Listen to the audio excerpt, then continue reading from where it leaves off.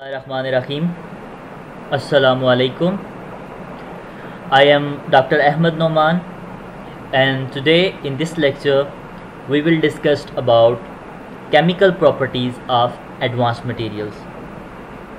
And among chemical properties in this lecture specifically we will discuss about the corrosion resistant properties of advanced materials. So this topic is a bit lengthy, so it's not possible to finish this in one lecture. So we will have two lectures on this topic, and this is the part 1.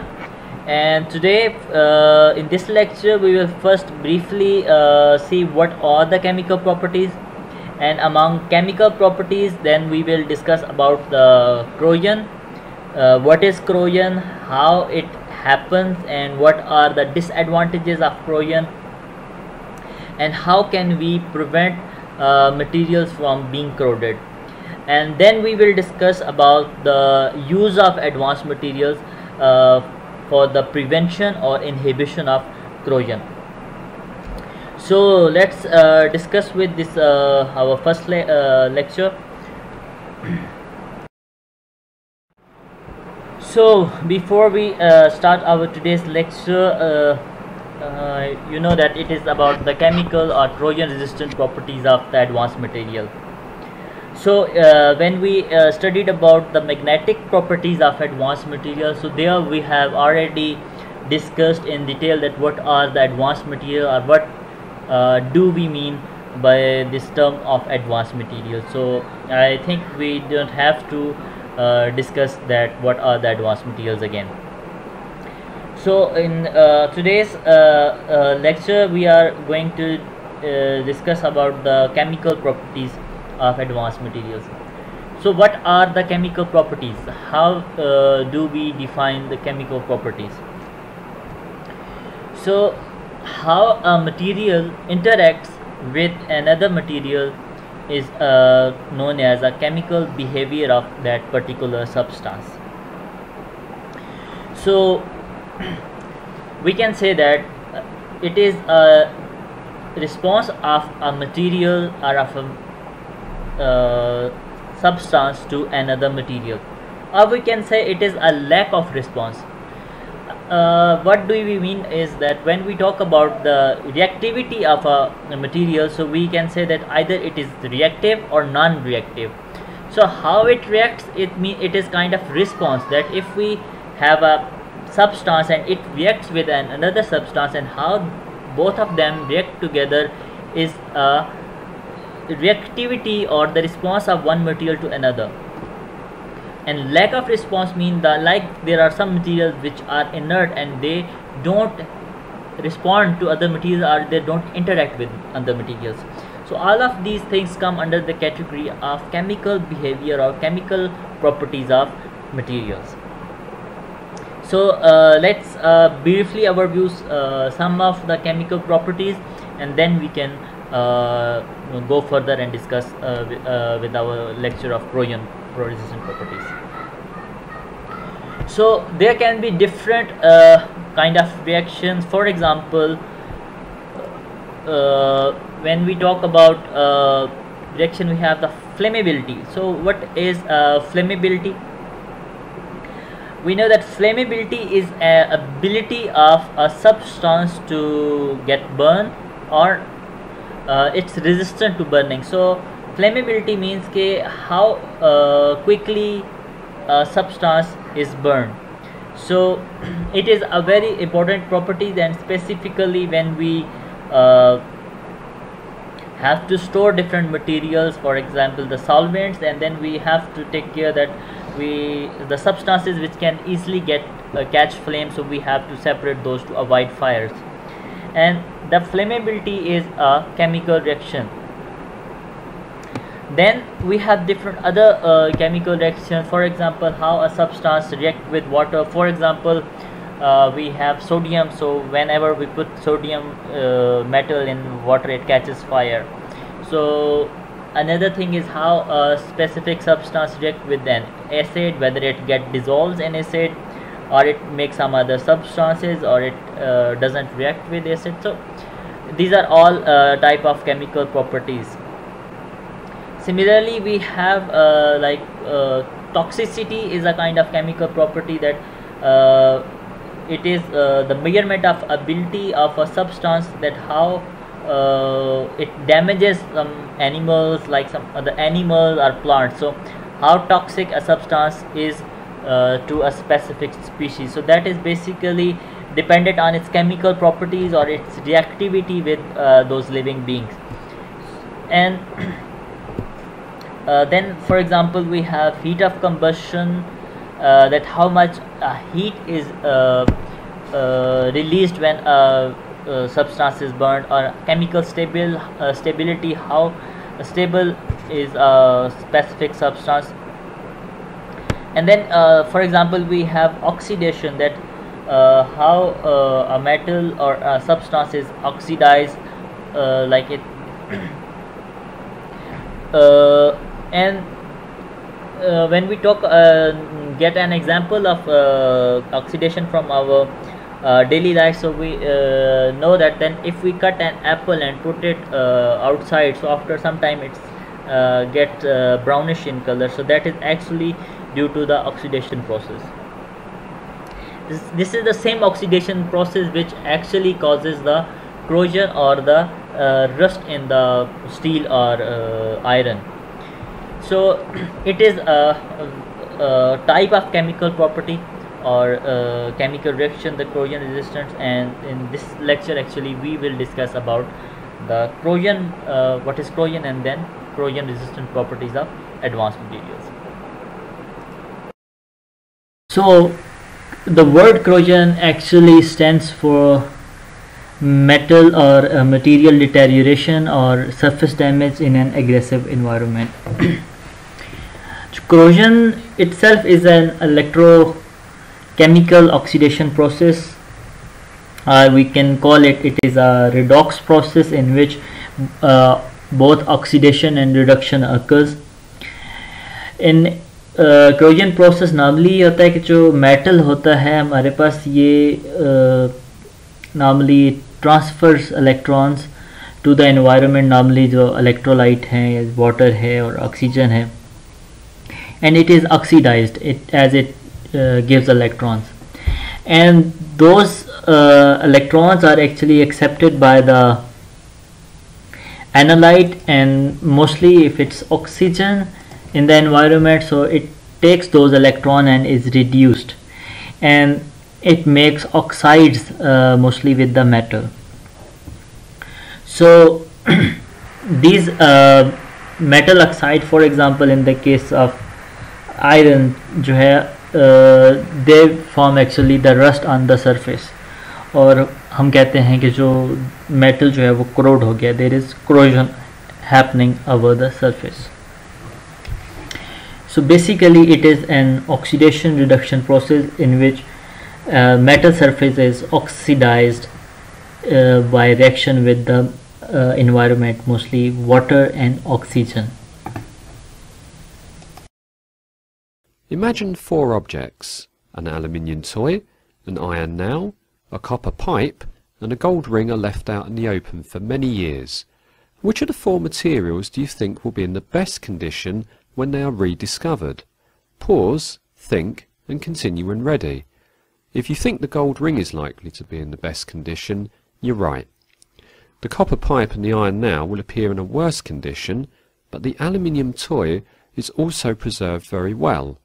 Most likely, the iron nail will appear in the worst condition. This is because of corrosion. Corrosion is described as formation of compounds on the surface of a metal when it is exposed to air and or water or an electrolyte like salt water.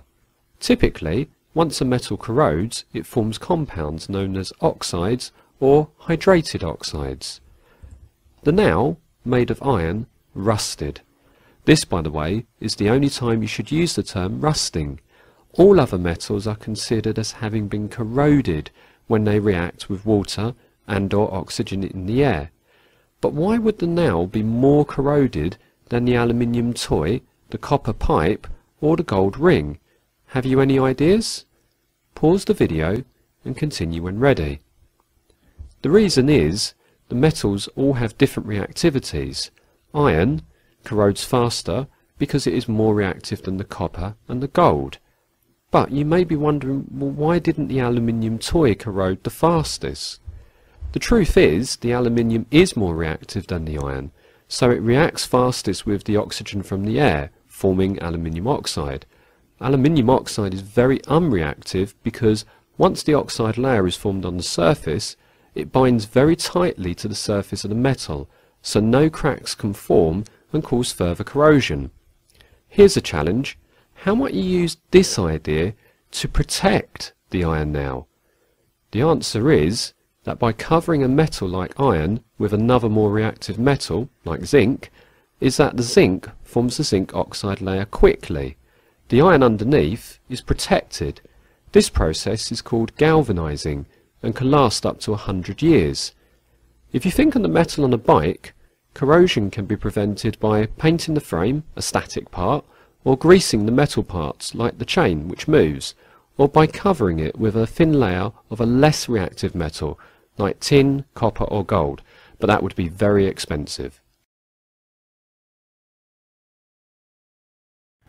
So in some cases ये भी होता है कि जो metal होते हैं they react with the oxygen which is present in the air and they form metal oxide on their surface, and we call this process as a natural passivity or natural resistance to corrosion, as those layers are resistant to the corrosion. So the formation of that thin layer actually blocks the environment to react with the underlying the metal surface, and because it cannot undergo further reaction, so there is no more corrosion or no more reaction with the environment. So an example which we also see in the animation is that oxidation of aluminium mostly results in the formation of aluminum oxide, जो कि resistant होती है काफ़ी and that it doesn't react. So that thin layer of aluminum oxide is actually formed on the surface of the metal, and it actually protects it from further contact and reaction with the oxygen. So due to the formation of that layer of aluminum oxide on the surface, जो नीचे वाली surface होती है that doesn't react and mostly जो है ये corrode नहीं होती, it remains safe from the corrosion. But in some cases ऐसा भी होता है कि जो protection film है जो है कई दफ़ा ये damage हो जाती है due to certain अगर उसके ऊपर कुछ stress पड़ा है या कोई बहुत ही harsh जो है वो environment है. In that case that actually film जो है that can be damaged or destroyed, and we call it that it is repassivated. The material जो है कि वो repassivate हो गया.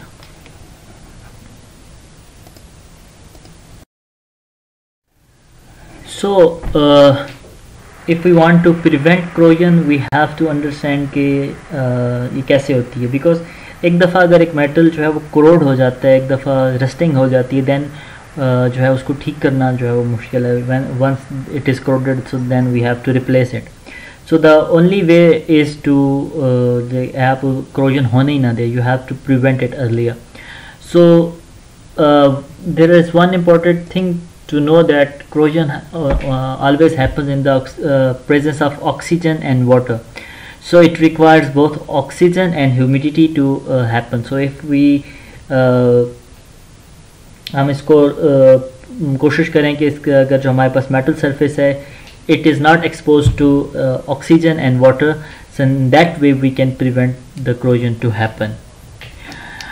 Another point is that it is the formation of rust or the corrosion is not the direct reaction of iron or a metal surface and its oxygen, but instead it is a electrochemical process. It is a redox process in which oxidation of metal occurs, and also there is a reduction of the oxygen which forms the metal oxides on the surface, but they are not directly reacting actually the oxygen and the metal.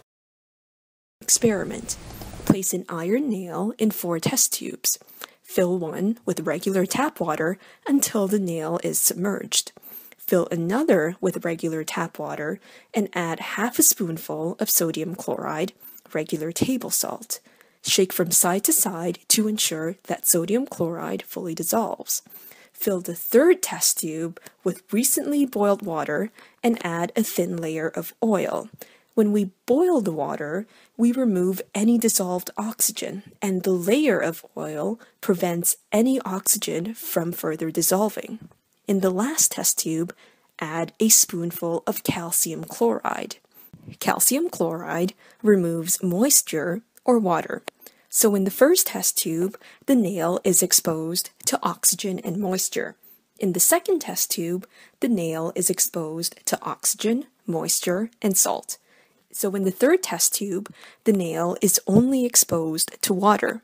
In the fourth test tube, the nail is exposed only to oxygen. Stopper all 4 test tubes with a rubber bung and let stand for a couple of days. You will find that the nails in the first and second test tubes have rusted. In particular, the nail in the second test tube has rusted more than the nail in the first test tube, and the rust has likely flaked off. You may see a reddish-brown precipitate at the bottom of these tubes. The nails in the third and fourth test tubes have not rusted. So what has happened here? The iron has undergone an oxidation reaction, forming hydrated iron trioxide or rust. Salt and acid act as a catalyst for this reaction, which is why the nail in the second test tube formed more rust than the nail in the first test tube. So from the animation we have learned that it requires water and air for the corrosion to happen, and also we learned that अगर वहाँ पे salt present है, the presence of salt actually act as a catalyst and it enhances the corrosion process. So that actually explain कि जो ऐसे areas जो hilly areas होते हैं जहाँ पे mostly बर्फ़ पड़ती है और उसको बर्फ़ को पिघलाने के लिए रोड पे जो है mostly salt यूज़ किए जाते हैं different.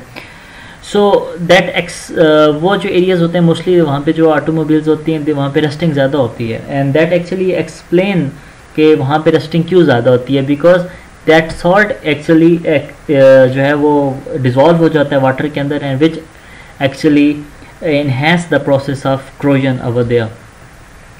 And another thing which we learned in the animation was the redox process, which is occurring during the corrosion. So let's watch another animation which is describing in detail how that redox process is occurring, the oxidation of metal and the reduction of the oxygen is happening. So let's watch another animation.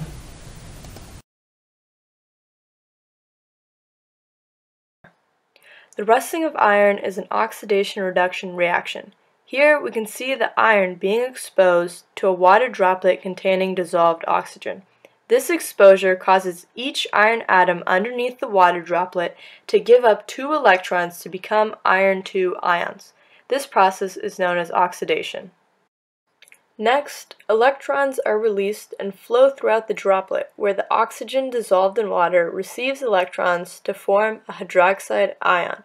This is the reduction process. Next, iron 2 ions combine with hydroxide ions to form iron 2 hydroxide. Finally, iron 2 hydroxide reacts with water and oxygen to form iron 3 hydroxide, which is also known as rust. So how we can protect the metal surface and prevent the corrosion? So it can be carried out in many ways, and there are different methods to prevent or control the corrosion process. So main requirement for preventing corrosion is that we protect the surface of a metal or iron or whatever the metal is, so that it cannot interact with the oxygen and the moisture from the atmosphere. So we have to shield the surface of the metal. So the main requirement जो है to prevent the metal from corrosion is कि हमने जो metal की surface है उसको protect करना है इस तरह से कि उसकी जो surface है वो पानी और oxygen इनके साथ जो है वो इंटरेक्ट ना कर सके. So we have to shield the surface from these two so that there is no corrosion process. And one method is कि हम जो है वो मेटल सरफेस को है वो जो है पेंट कर दें. So it is also effective against the corrosion, but happens is के if there is some really harsh weather, ऐसा जो है धूप है, बहुत तेज़ गर्मी है और जिसमें UV लाइट बहुत ज़्यादा है, so that can actually damage the mostly paint surface. And also if there are excessive rains और there are some kind of scratch, so what happens is कि जो पेंट है वो जो है वो उखड़ जाता है. And also there is if there is extra ordinary cold in especially in those area where there is snow, so in winter वो जो है चिप्स जो है बन के उतरना शुरू हो जाती हैं कि जो पेंट की जो सरफेस है वो डैमेज हो जाती है. सो द थिंग इज़ कि paint is effective against the corrosion, but in cases if there is some scratch on the surface और अगर environment की वजह से surface of paint is damaged तो दोबारा corrosion जो है वो start हो जाती है. So in that case we have to repaint the surface. Another method is के which is used कि sometimes electric current is used to produce some the passive films or produce the some metal oxide films on the surface. So for that purpose it is provided with current which results in the formation of oxide layers on the surface which prevent the metal to react with the environment. So that is also helpful in prevention of corrosion. And in some cases कुछ metal surface होती हैं, they are treated with the laser actually, so they make them non-crystalline on the surface. And there are some materials if they are in the non-crystalline form, so they are resistant to corrosion. So that can also be a method to prevent corrosion. And in another method is कि हम जो है वो electroplating कर दें किसी metal के साथ के जो inert है. For example, we can electroplate a surface with gold or platinum which are very inert. So ऐसा होता है कि जो भी हमारे पास inert हैं, जो metals हैं जो react नहीं करते हैं, जिनको corrosion नहीं होती, for example gold है या जैसे प्लाटिनम है, सो उनकी जो है इलेक्ट्रोप्लेटिंग की जाती है, कोटिंग कर दी जाती है मेटल की सरफेस पे, so that they are resistant to corrosion.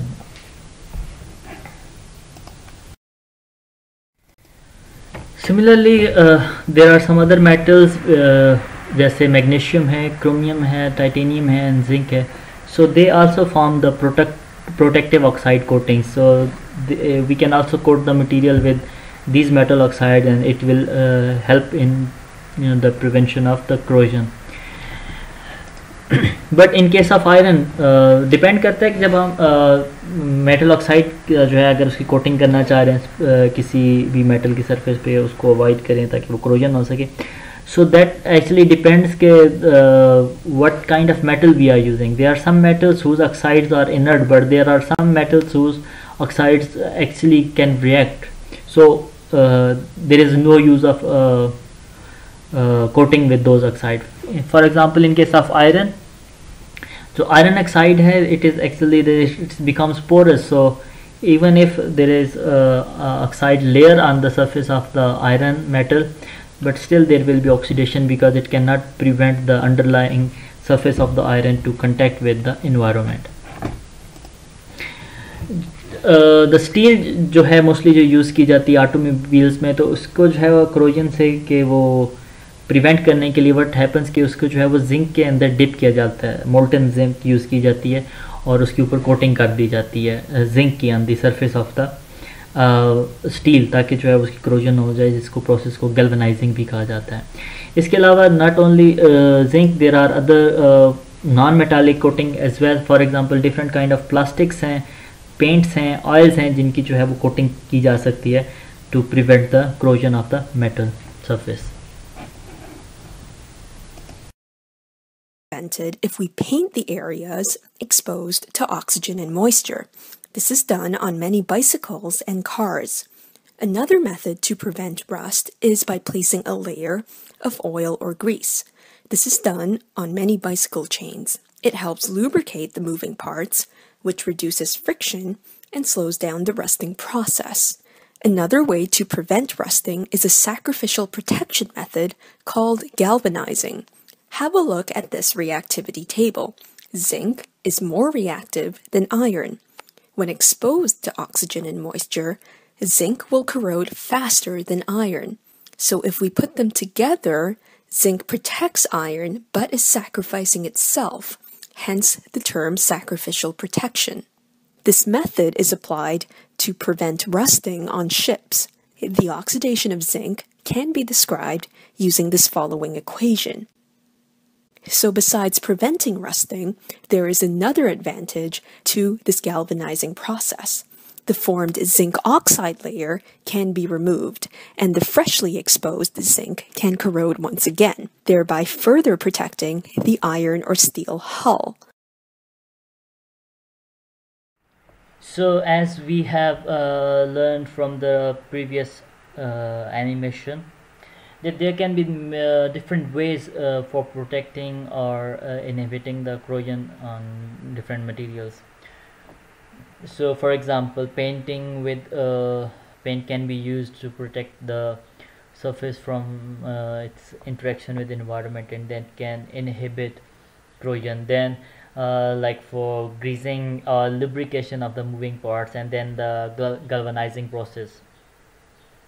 So there are different ways. So now normally these days the most common method is protecting the metal surface with some kind of thin layers or thin film coatings. So this is the most commonly used method nowadays to protect the metal surface from corrosion. And the advantages of using thin film coatings are that we can use different materials for the thin film. For example, we can use nanomaterials for the coating, which actually make very thin layer, and because of the small particle size, they have very high surface area and their efficiency is very high. Similarly, we can coat with some inorganic materials, we can coat with organic materials, or we can use some hybrid materials. We can even use plastics, PVC materials for the coating. So the most commonly used method is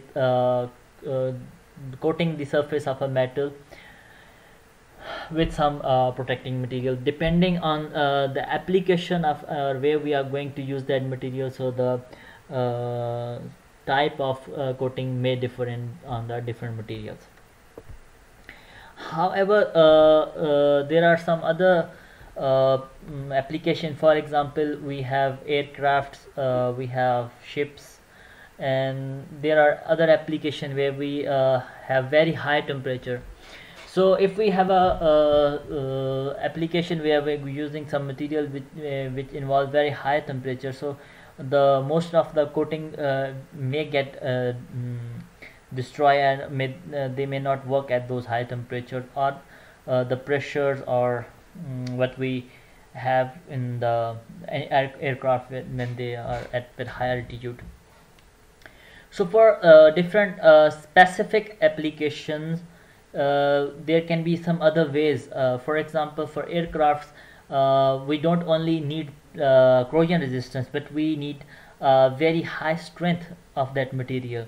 So that specific kind of steels are developed or being fabricated for that purpose, which are corrosion resistant, and as well as they have very high resistance, or from the breakage, or they have very high strength.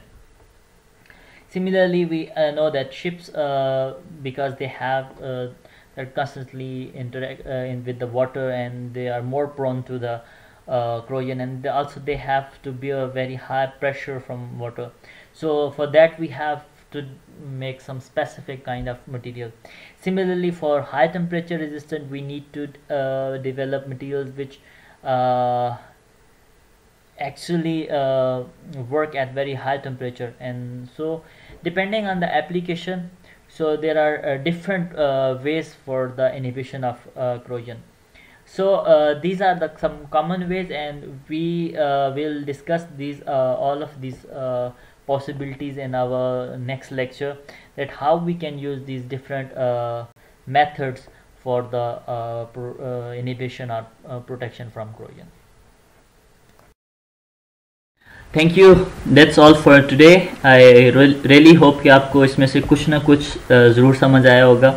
And in case you have trouble in understanding some terminologies, और अगर किसी चीज़ की समझ नहीं आया आपको, so you are really free to ask any question. So please listen this lecture carefully and let me know if you don't understand anything.